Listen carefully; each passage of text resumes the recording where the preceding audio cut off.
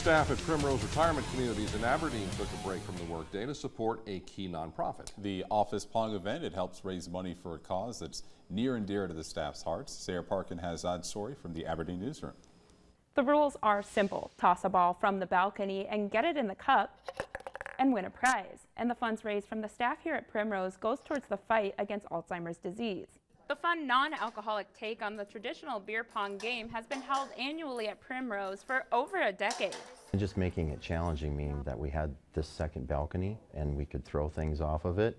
Who doesn't want to throw things off second balconies to see if they can hit a cup? Each year, the company event raises thousands of dollars and helps to promote the annual Alzheimer's Walk in Aberdeen. According to the Alzheimer's Association, more than 18,000 South Dakotans live with the disease. For some staff at Primrose, the cause hits close to home. So my dad has Alzheimer's. He lives in our Primrose cottages right now here in Aberdeen. So when it hits you personally like that, it really makes you think about what's going on. Is there a cure? What can we do to help? What can we do to promote awareness?